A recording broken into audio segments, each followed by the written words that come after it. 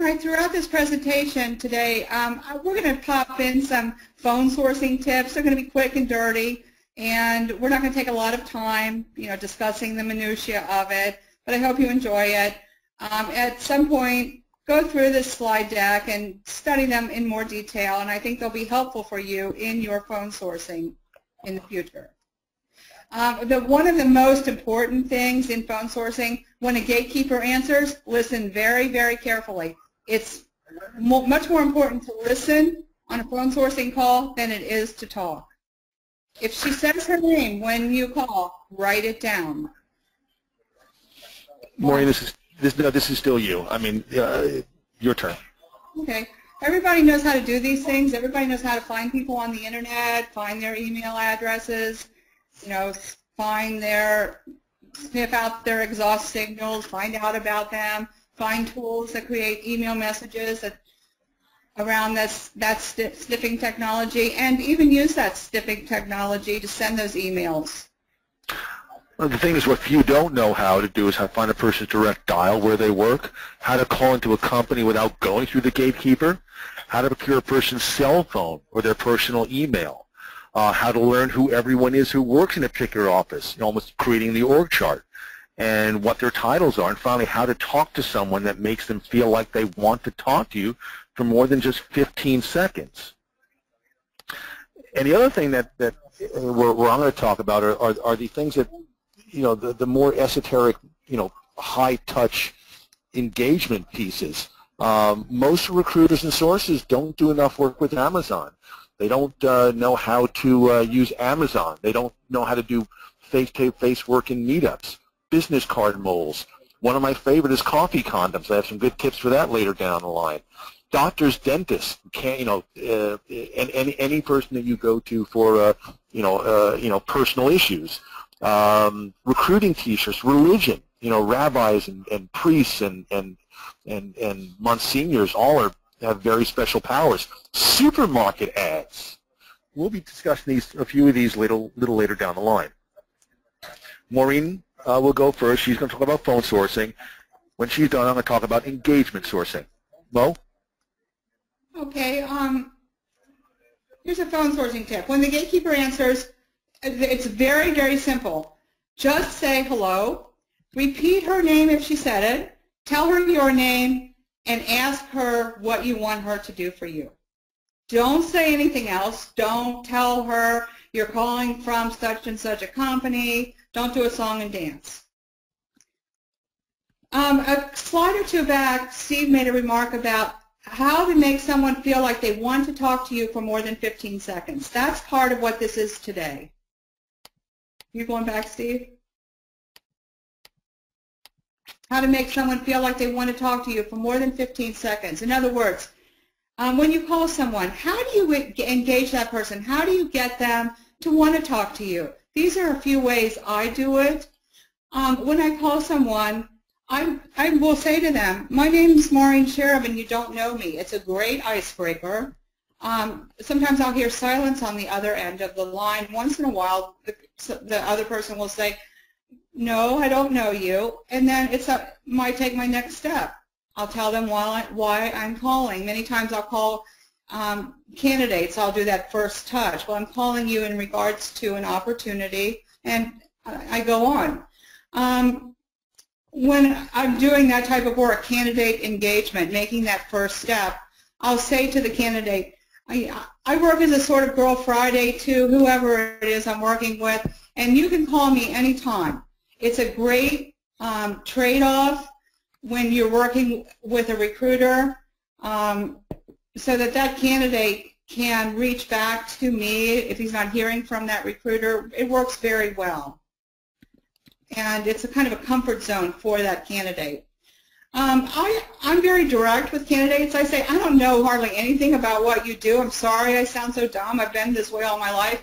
And again, it's another icebreaker. It might be easier for women to say that to men than it is for men to say that to men. I don't know, but, that's a one-by-one situation. But again, it's another great icebreaker. A great way to stay in touch and to get more information from a candidate, if he says, no, I'm not interested in that, I'll say, would you like me to stay in touch with you about upcoming opportunities? Very few people say no to that. What? No, I'm not interested in advancing my career. No, they just don't say no to that. And then when they do say when they do say yes to that, I'll say, well, is email the best way to reach you? And they usually will say yes to that. And I'll say, well, is this the best number to call you? And they might say, well, yeah, this is a good number. And then I'll say, well, I didn't call you directly. They transferred me to you. Can you tell me your extension? And they'll give me their extension. And then I'll say, well, do you have a cell I could also call you on? Many times they'll give me their cell at that point. But the point I'm trying to get to is just ask one question at a time. And every time they give you one piece of information, you're getting a step closer to them giving you another piece of information. So you don't want to ask for the whole thing at one time. You don't want to say, well, can you give me your email and your cell and your extension number? You don't want to ask for all those things at one time. Just ask for one thing at a time. And each time they give you something, they'll give you something else. You know, Maureen, let me just add in here, you know, there's really a revelation in having this type of conversation.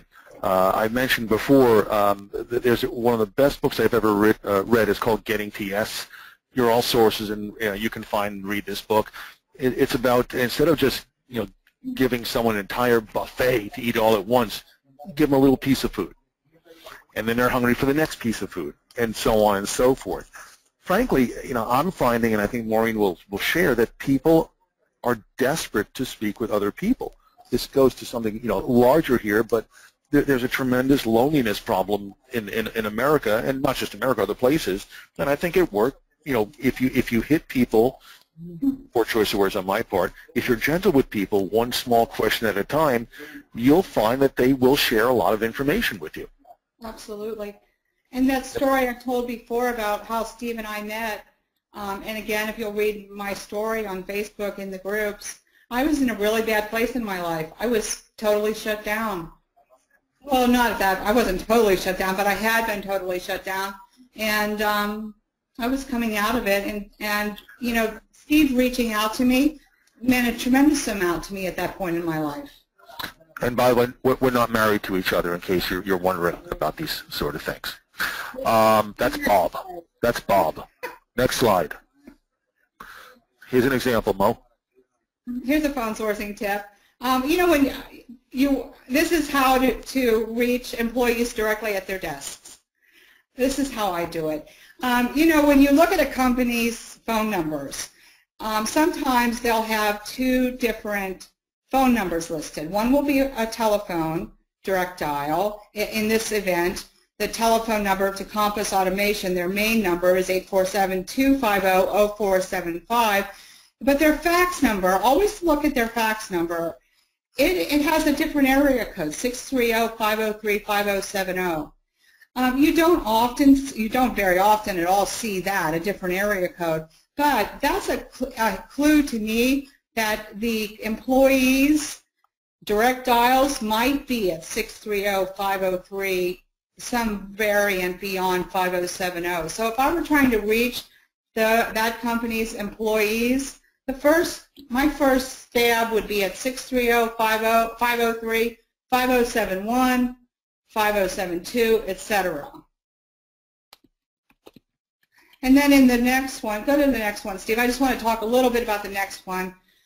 In this case, this one shares the same area code, but again, different prefixes. If I wanted to find this company's employees sitting at their desks, my first stab would be at their fax prefix 310-643-9489, 9490. My bet would be that their employees sit at that, in those number ranges. And then the next one, my bet at this one would be their employees sit at 805-523-7503-0405. If you have any questions about this, send me an email and I'll explain it further. Well, here's a subtle one. Why, in this case, are you saying they're 703, 704, 705? And I know it's kind of obvious, but let's just be a little more detailed. Because they're sharing the same prefix. This company is sharing the same prefix between the main dial and the fax, 805-523. And the numbers appear to run close 7,500, and then the fax is at 7,502. So my bet is the employees are lying out beyond that at 7,503, 7,504, 7,505. Let's look at the previous one one more time. Okay. In this case, because this is a little bit small here, but why did you choose the 643 versus the 536 for this? Because the employees many times will be at the fax number. When there's a difference between the phone, the main phone, and the fax, the employees many times are at the fax. Is there any coincidence that the 1-800 number is a 643 and the fax number is a 643? No. Is there a coincidence? No, but I'll bet if you dial 310-643-0688, it's the same company. Okay. Let's go more here. I didn't catch that, Steve, to tell you the truth, when I put that slide in there. Here's something else. Don't ever call 800 numbers. One, if you're using call block, 800 numbers, unblock your call blocks. But beyond that, calling 800 numbers is a pain in the rear end. It's more likely to drop you into voicemail hell than calling their non-800 numbers. So I know occasionally when you call me, you have your call blocking on. Sometimes.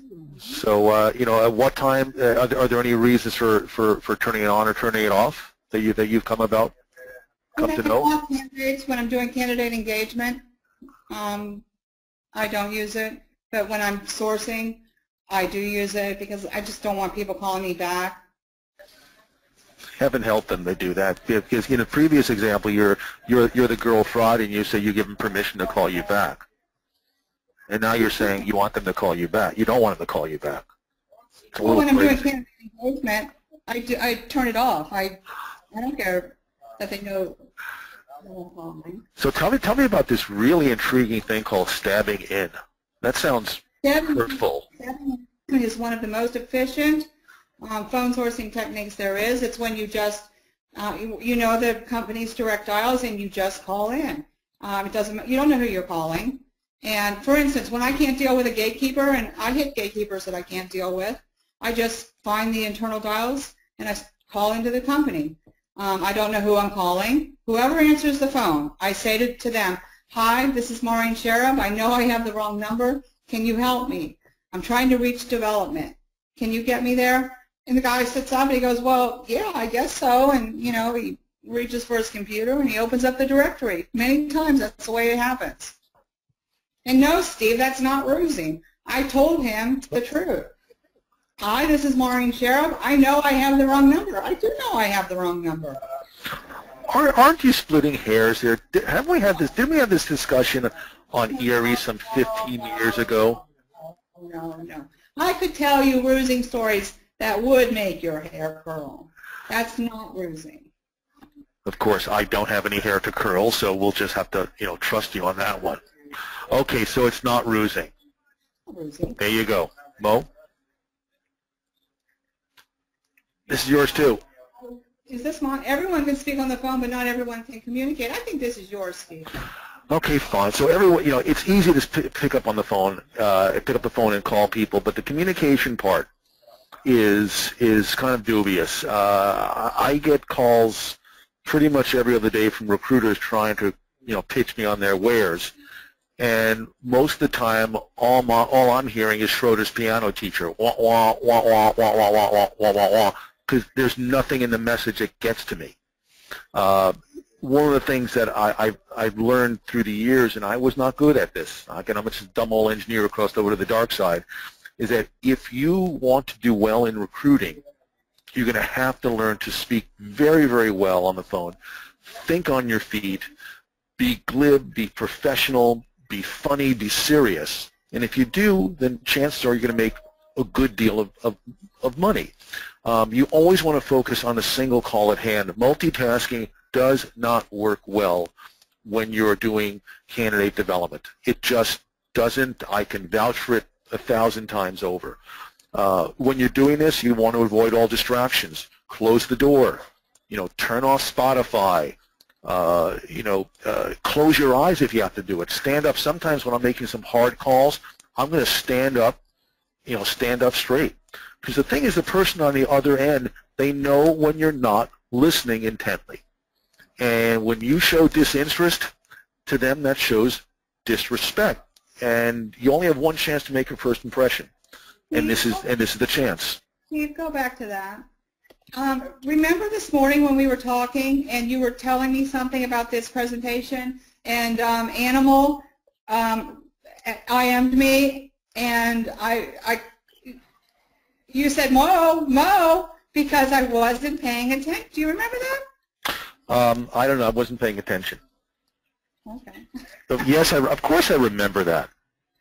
But that's the whole thing. Even when you're doing something with friends, even friends know when you are distracted. The difference is, we're going to tell you. The tone of the silence changes. The quality of the silence changes. That almost sounds like a horror movie. The quality of the silence. That could be the next recruiting tone that we write. Okay. This is yours. Yeah. Calling someone on the telephone you don't know and striking up a conversation is the social equivalent of skydiving.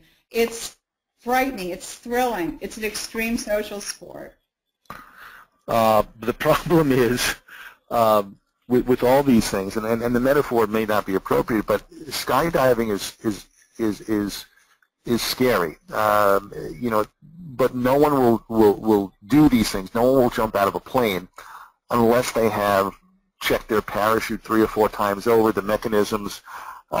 If you're just calling haphazardly, if you're doing candidate development haphazardly without a plan, without record keeping in front of you, you're going to make a mistake.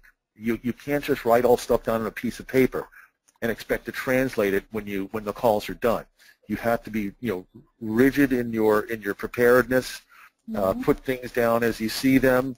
Write neatly, or one of the things Maureen has always talked about was a silent keyboard, so people can't hear you type while you're calling in. You have to be prepared before you do any of these things. Another tip of yours. Yeah, don't call the gatekeeper and say, hi, how you doing today? She knows you don't give a rat's ass how she's doing today. It just ticks her off, and you're wasting her valuable time. Don't do it. This is a lot what I talked about at SourceCon. It's about the honesty. Most people know why you're calling in on them if you're in full engagement, sourcing mode. So don't lie to them. Tell them exactly what it is. The honesty becomes such a commodity that is lacking, that when it's used, it becomes refreshing, and it makes our job just that much easier. That's right. Yours, Maureen? Yeah, when your phone rings, don't answer it on the first or second, or don't answer it on the first call, because you're likely to be doing something else. Give yourself time to collect yourself. Answer it on the second or the third ring, so you can avoid being, harried or surprised. If you can't do that, just don't answer it. Let it go to voicemail and return the call. But in any event, sound like you're happy that the person called and like you are ready to be of service to the caller. What we're talking about here is when you've left a voicemail with someone who you're trying to engage and they call you back. Right. It's the same thing. You want to sit up straight, take a big breath, smile, give them a, hello, this is Steve, how can I help you? Something of that sort. Right. And if any of you are listening that are working for yourselves, answer your phone like you're running a business. Tech Track, this is Maureen speaking. You let the caller know that they're calling a business and that they've reached the right person. You know, the challenge here is that when you are calling in to somebody, what you don't want to do is essentially say, you know, ask for permission to speak with them. I mean, that sort of puts a roadblock up already, if you will, and you want to actually inspire them to have a conversation with you. It's almost a one-liner. You know, if you start with this line, you know, do you have the time? I know personally, and this happens a tremendous amount with younger, inexperienced recruiters who call in. Hi, this is Steve. I am from, I can't mention the agency because you all know it. Do you have some time to talk? No, I don't. That's an absolute. No, I don't. That's not how you get me to speak with you. Mo? Exactly, but if you listen carefully when you call in to someone, they answer the phone. If they answer the phone, they have time to talk. Just assume that. But if you hear, you know, horns blaring in the background, it sounds like the guy's driving. Cue into that and say, "Oh, it sounds like maybe you're driving. Maybe I should call you back later." You know, the guys might say, "No, hey, I've got 20 more miles to go. Now's a good time to talk." You know, he'll respond to the fact that you're listening to what's going on in his life. And that's true. It's remarkable that, you know, I've had it happen to me, and I do that fairly liberally when I call into people. Is I will listen to all the background noises, and I'll make some comment about it. You know, just because it's part of the getting to yes process, you know, inspiring them to want to speak with you, because as Maureen said, you're listening to them. You know, you're actually listening to what's going on in the background. Maureen? Before we go to this slide, let me mention something else. When I'm phone sourcing and I'm calling gatekeepers, I'm always listening to what's going on in her background. I put myself in her space. So if I hear a lot of phones ringing, and she sounds harried, I'll say to her, "Mary, go ahead and answer that. I can wait." And sometimes she'll put me on hold, and she'll come back, and she'll forget where she is, and I'll say, "Well, you were telling me who so-and-so was," and she'll pick right back up. She'll forget that she's giving me, you know, an org chart or why she's doing it, or for whatever reason, just because I'm listening and I'm putting myself into the challenges that she has. And okay. You know, we don't want to get into linguistics mode here, but practice calls before you make them. If you're new to sourcing, and I know there are a couple of folks on this call who are new to sourcing, practice, you know, with somebody who can respond to you. You know, we say, you know, the words that you're using, the tones, they're the body language of the telephone call. And if you're using words that just are negative in nature, and I can't come up with any at this moment, the person will play off of it. I can. Okay, well, fine. Like sarcasm, like for example, when I speak to people like Matt Charney, it's always dripping with sarcasm, and so we know that is going to be the tone of the conversation. Maureen? No, I just you want to add? Yeah, I was reading an article, and it was a good point the author made. She said, "Don't call and say, this is Maureen Sharib. I'm just calling." When you say "I'm just calling," you marginalize yourself. Well, these are some of the words. I guess you're talking about these iffy words, right? Oh, the iffy words. Don't use the iffy words. So what are these iffy words again? I was just calling. I was hoping maybe you could call me back. That's an iffy sentence. It's like, I don't really matter. I'm hoping maybe you could call me back. This is not like this. You're giving the other person. This is not like the call me baby. Giving the other person. Right. Well, you're giving the other person permission to dismiss you. And so are there words that are far more positive? Instead of saying "I was just calling," what would you use instead? I was calling. Instead of "I was hoping," what would you say? if we could discuss. So instead of hoping, you wouldn't even use the word hoping. No. And you wouldn't even use the word maybe, would you? I have used. What? No, we have an internet glitch here I'm today. sorry. It must be Snowmageddon kicking in. So again, you would just use positive words and not negative iffy words.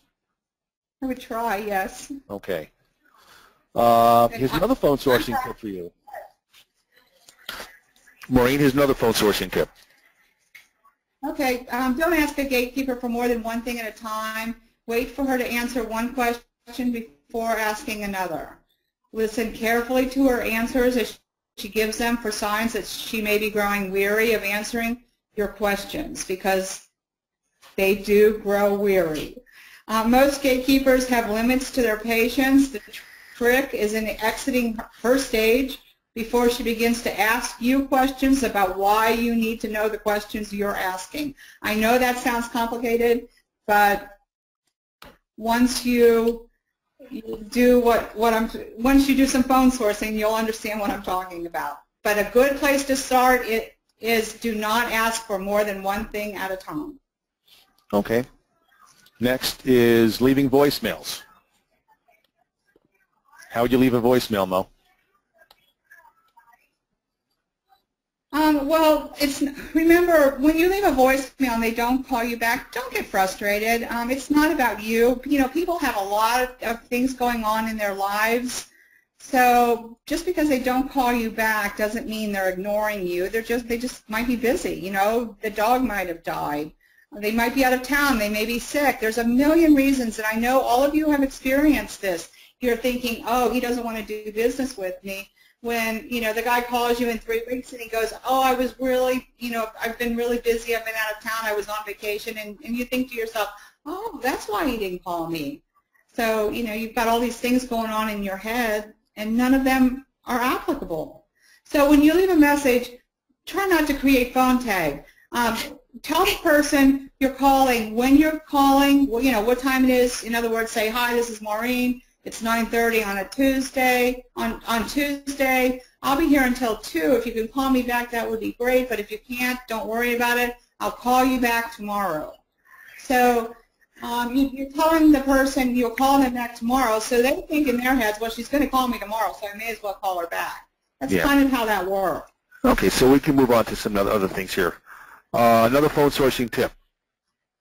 Actually, this in fact is just what you said. Yeah, yeah. And the key is the bullet down there.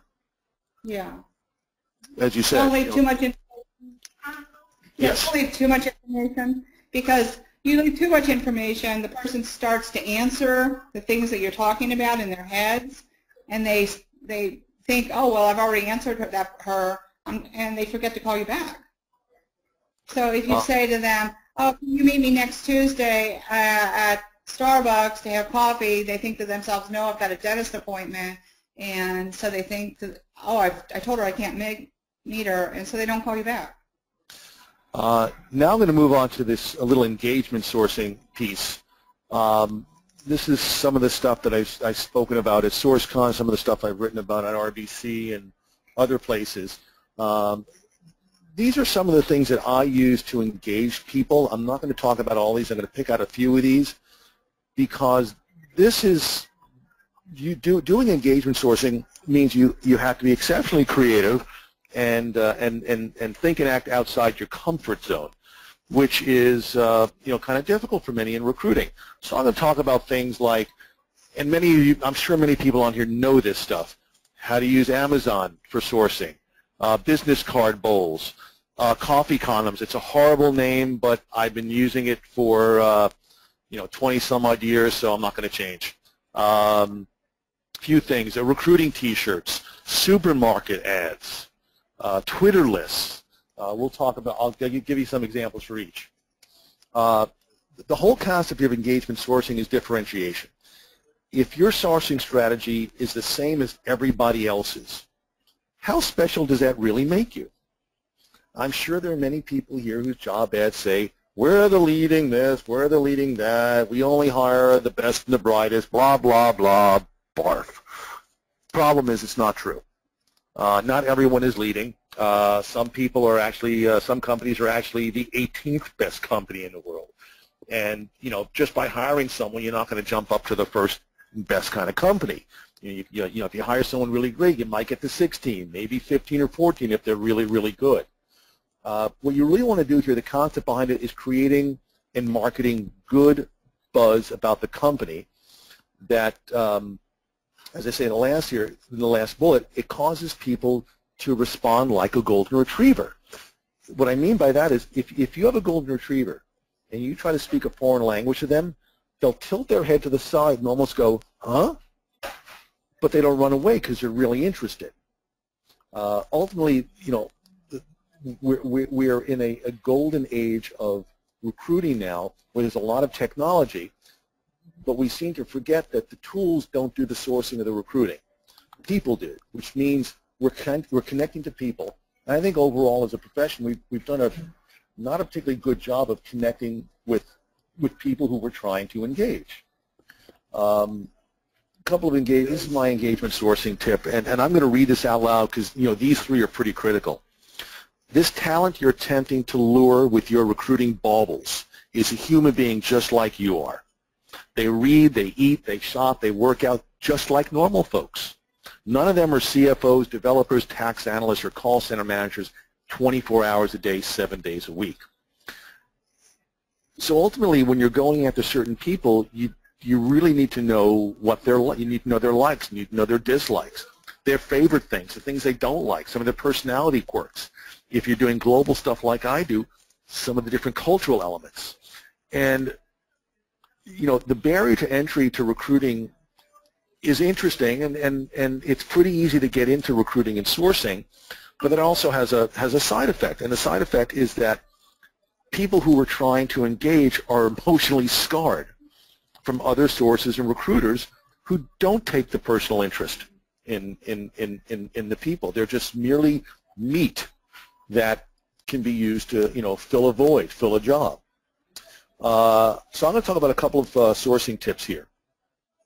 One of them is, I call it Amazon tip. I don't know how long ago I've used this, but it's been a long time.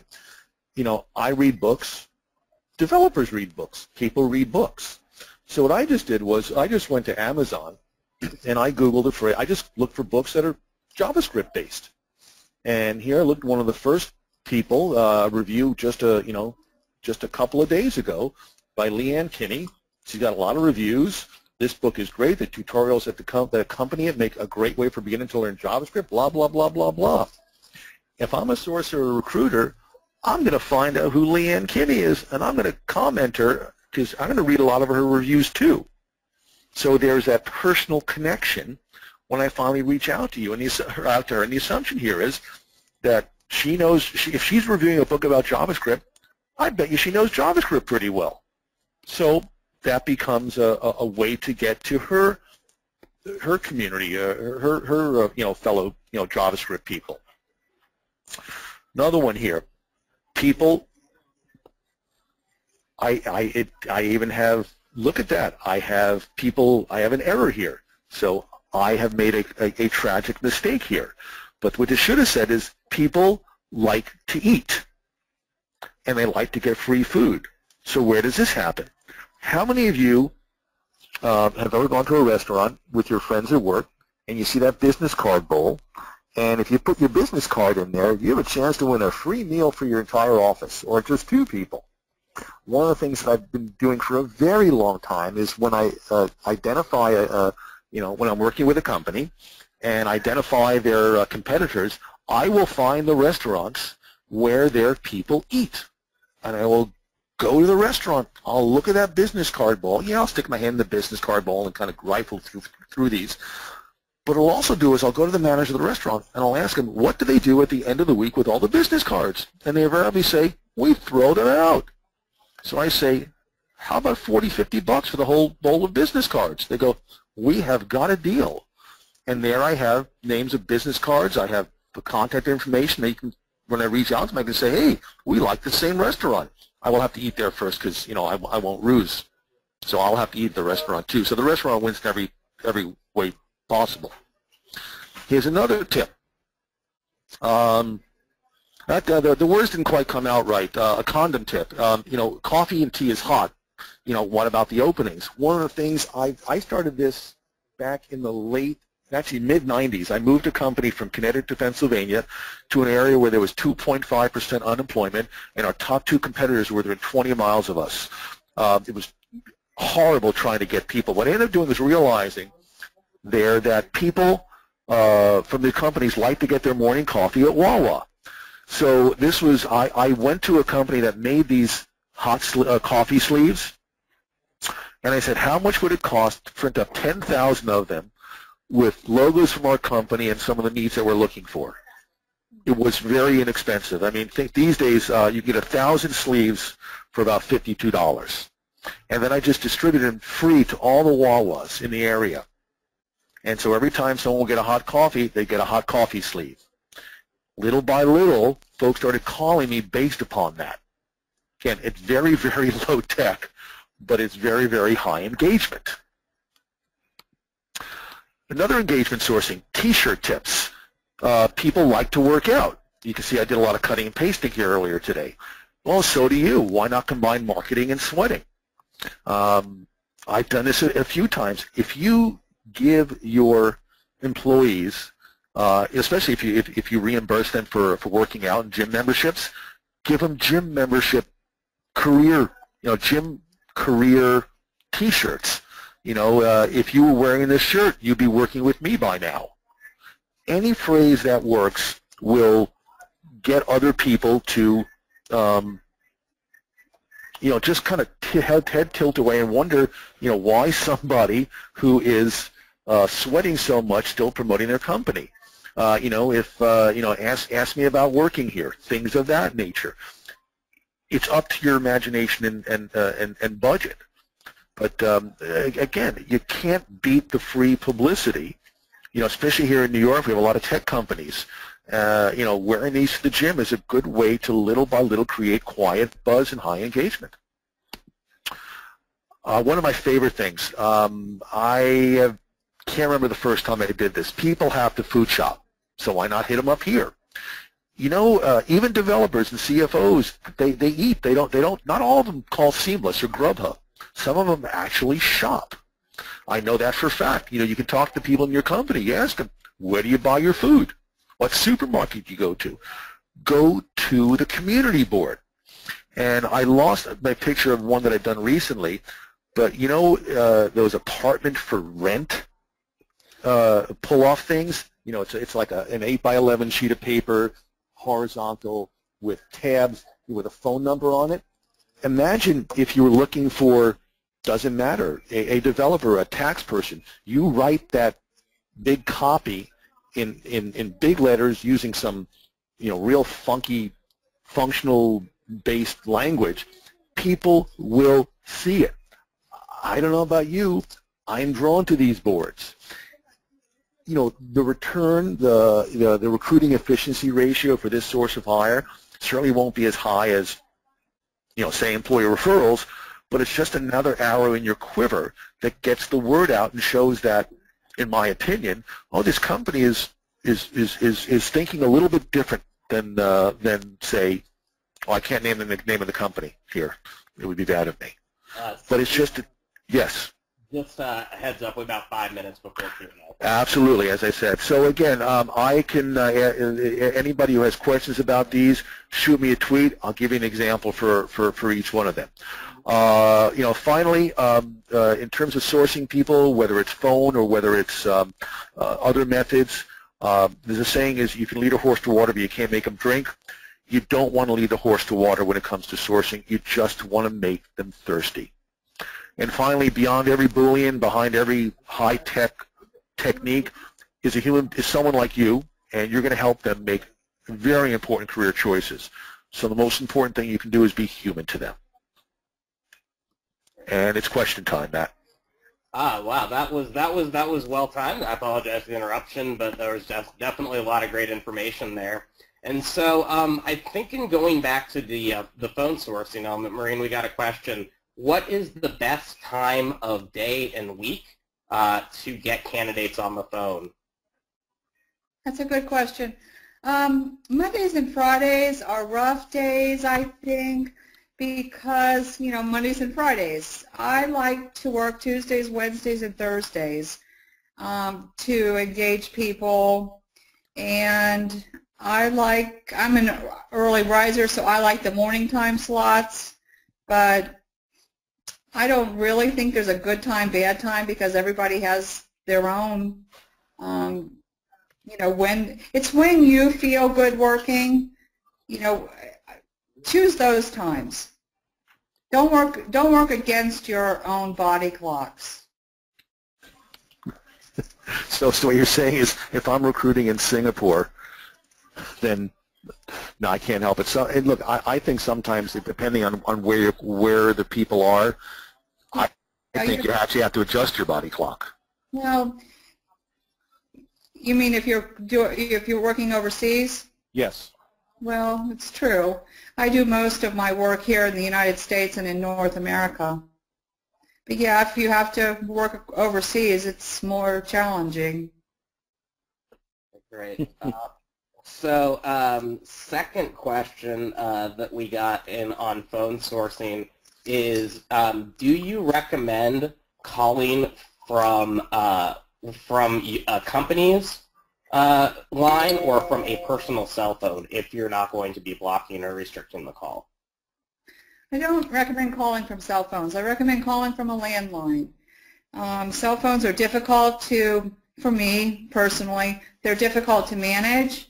My cell phone's not here, but my landline is not here either. But it's just easier for me to manipulate a desk phone than it is a cell phone.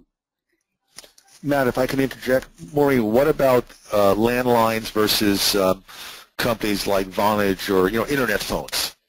What are your thoughts on them? To my knowledge, you can't block an internet phone. Does anybody can have contrary information on that? I don't think so. Yeah, I don't think you can block a cell phone. Well, I know you can block a cell phone. You can block a cell phone? Yeah, but it all depends on the service. Really? Yeah, well, I'll show you offline. Okay. Matt, any more questions? Yeah, we do have a couple more questions. How, in leaving voicemails and trying to contact the candidate through multiple sources, how much is too much? They say it takes, well, I've read that it takes at least five voicemails to get somebody to call you back. Now that might seem like a lot to a lot of people, but how do you feel about leaving 5 voicemails? I asked the audience that question. I'm assuming that seems relatively work intensive for most. Is there any way to increase those numbers or get that 5 down at all in the context of the voicemail itself? Well, I think the example that I gave when I call and I say, hi, this is Maureen calling, it's 2 on Tuesday and I'll be here until 5. If you could call me back today, great, but if not, don't worry about it, I'll call you back tomorrow. That's kind of a push to the person to call me back because they know I'm going to be calling back tomorrow. That seems to increase my callback ratios. Okay, great. Another question we got in, what about texting? In what regard? I assume as a way to... Well, I guess, well, you know, here's what I do. I mean, I will text once I've made some connection to somebody. That's when I'll go to text because I'll go there because I'll ask them what they prefer. I have actually received text messages sourcing me, and I just think they're dumber than dirt. I just look at them and it just, I guess like anything else, Matt, it depends on the message and you know, how customized it is. I mean, I'm telling you right now, I'm looking at some tweets that have come into me that are, tweets are a lot like, DMs are a lot like text messages, and some of these are so dumb they're painful.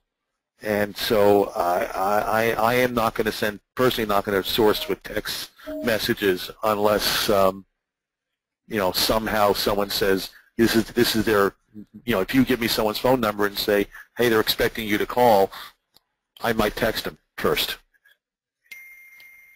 Okay. I don't know what that means.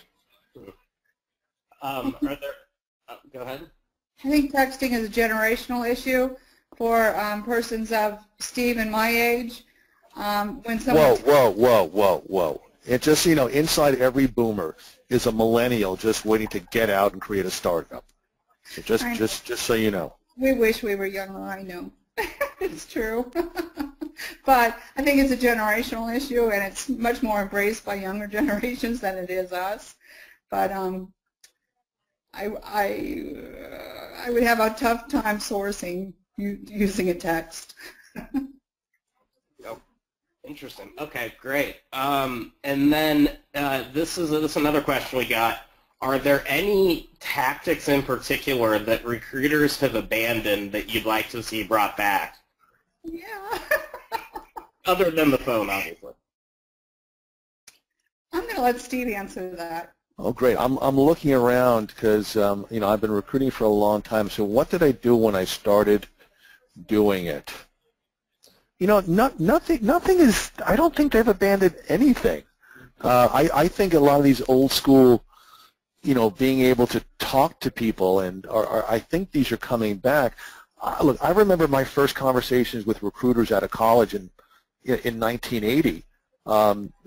That's when I first thought they were, Matt Shawney's favorite word. But it was such a closed wall to the profession back there.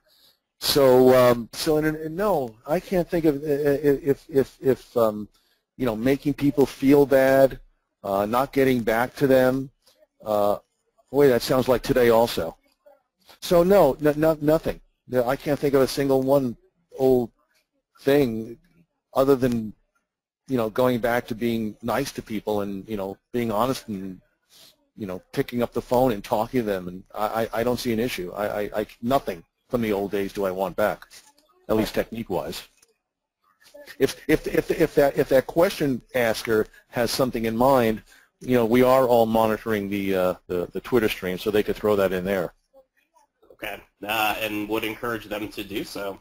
So with that, I think we are actually out of all the questions and almost out of time. So I'd like to thank Maureen and Steve for dropping some great knowledge and tips for us, particularly on some critical competencies we don't often talk about. And I'd like to especially thank JobBite for making today's presentation possible. For all attendees and registrants for this webinar, you will be receiving an email with a copy of the slide deck as well as a recording within 48 hours. With that, I'd like to thank you for joining us and hope everyone has a great day. Good luck recruiting out there.